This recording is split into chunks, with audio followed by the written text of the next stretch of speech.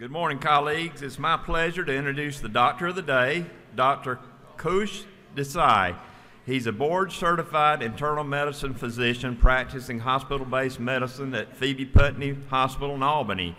He also serves as the assistant dean for the Medical College of Georgia Southwest campus.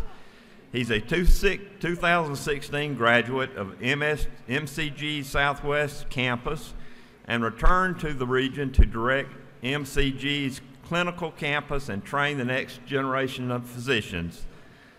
Additionally, Dr. Desai has an expertise in disease prevention and has obtained numerous grants from the FCC, USDA, and the CDC to reduce health disparities in rural Georgia.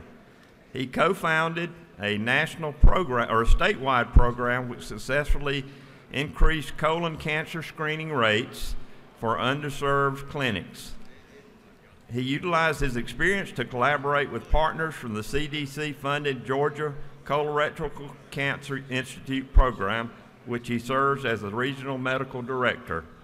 Some of his recent recognitions include Albany Chamber of Commerce 2021 Under 40 Young Professional of the Year, 2021 Phoebe Inpatient Attending Doctor of the Year, Medical College of Georgia's 2020 Young Alumnus of the Year. Please join me in welcoming Dr. Desai to the People's House.